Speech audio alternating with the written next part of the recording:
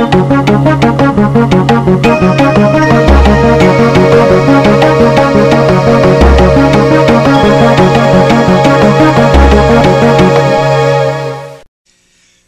know, a few decades ago when I was a freshman in college, I had a speech class, and there was this little book we were given. It was a part of our test that came up periodically, and it was entitled 30 Days to a More Powerful Vocabulary. And it had all these words in it that normal people would not generally use. But you, of course, had to memorize the meanings of the words. So I want to take a page out of that book, and I want all of you to participate in the beginning of this sermon, and I'm going to give you a word, and I want to hear how you want to define it. Now, it's not an obscure word at all.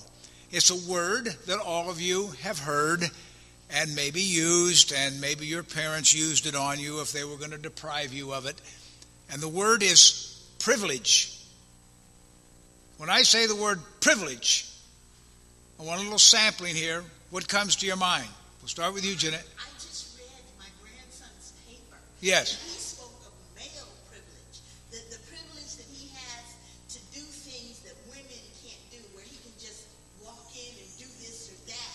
But a woman, even aside from color, could not step like that. All right, so we're talking then male privilege in this case.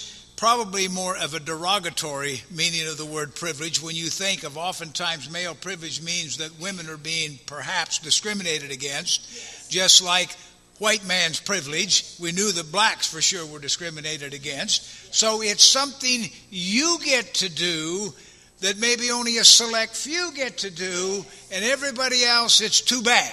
Yeah, it's too bad. Anybody else want to embellish on that? Okay, well, we're going to focus on a scripture today where God uses the word privilege, and it's going to be in reference to you and to me. And I hope we appreciate this privilege. Now, of course, when I say the word privilege, I go back to my childhood, and my mother would be quick to remind me that certain things I took for granted, the privilege could be revoked. Yes. You know, whether it would be my allowance or certain television programs or whatever it may have been. So I got the connotation of privilege as something you best mind your P's and Q's, or somebody might snatch it away from you and you don't have it anymore. Right. All right. So I want you to turn with me over to the book of Philippians. My wife read this in the scripture reading, but we're going to go back. And, of course, the letter of Philippians was written to a church, or churches perhaps would be better put, in the area of Philippi, which was a city there in Greece.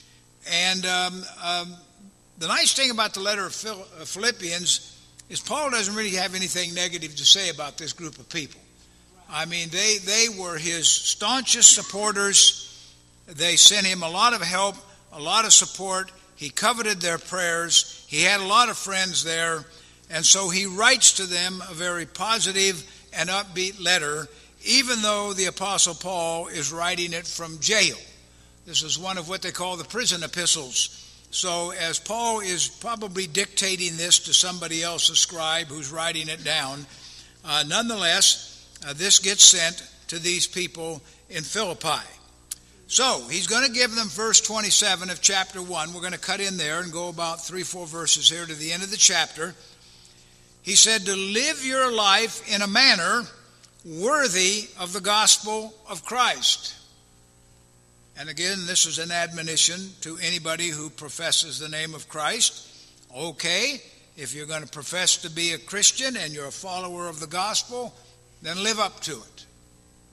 So that whether I come and see you or am absent and hear about you, I will know that you are standing firm in one spirit, striving side by side with one mind for the faith of the gospel, and are in no way intimidated by your opponents. Now, of course, in Paul's day and age, when he talked about opponents, they were people who were literally out to get them. I would say today, our opponents are not necessarily people who want to kill us. but it's just all of the trials and the problems and what this society throws to us that is always trying to distract us from the Christian message and get us going off some other direction, or deceived or seduced or whatever into sin of some kind or another. And so don't be intimidated by that. For them, this is again back to Paul's time, these opponents, their reserve or their resolve rather is an evidence of their destruction. In other words, they can't intimidate you and it's going to be turned back on them. But for you, it's your salvation. And this is God's doing. Now here's the verse we really want to focus in on. For he, God, has graciously granted you the privilege, not only of believing in Christ, but of suffering for him as well. All right, now, I'm not going to dwell today on the suffering part. That's another day, another sermon, another subject. But I want to dwell on that little phrase, how God has graciously granted you the privilege of believing in Christ. Now, this is where, in some ways, not that I in any way question their motives or their intent or the sincerity, but when people are going to go out and they're going to try to have altar calls and they're going to try to get people to believe in the Lord. Now, I suppose as far as it goes, it's fine and good, but there's one underlying thing that I think often gets forgotten or missed. It's almost like if we make it persuasive enough, we can talk them into it, and that's all that counts. But I think here is clearly revealed that if a person is really going to believe in Christ, they have to have been granted the privilege. Yes. They have to have been drawn, called, their mind open, convicted, all those factors that go with it. And if you're not granted that privilege, then chances are you're not going to believe, and it's not going to mean anything to you, and you're just going to go on about your business, and that's going to be that. So as we sit here today, we have been granted a privilege of believing in Jesus and what he has done in the gospel message. And I don't know if you can think back. Can you remember back when there was a time when that was not a part of your life?